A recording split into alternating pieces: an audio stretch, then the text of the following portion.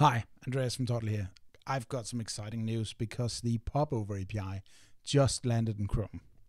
Now, if you're not familiar with the Popover API, you can go and Google it and read more about it. But here's a short example that sort of shows you what you can do with it. So right here, I've got a button with the word delete on it.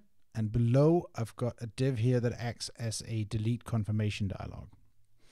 And with the new Popover API, what I can do is select this div, add an attribute of popover, and I'm going to set that to auto. And then I'm going to add an ID attribute, and we're going to call this delete confirm. And now I can, on my button here, add a new attribute to that called popover target, and that's going to be delete confirm. And what that means is that this button now controls my delete dialog.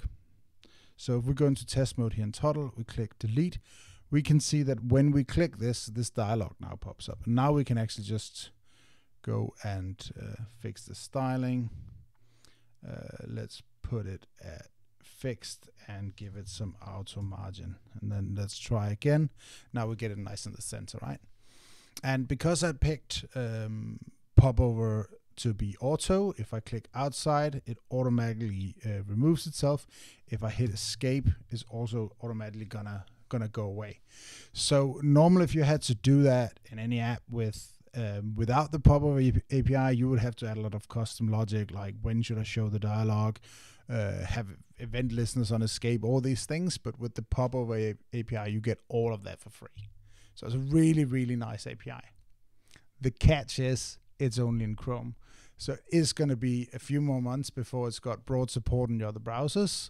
But we will definitely announce it when it's ready to use in Toddle and the rest of the web. So we're really looking forward to that. And you can play around with the Popover API in Toddle today if you want. Please go and try it out. And thank you for watching.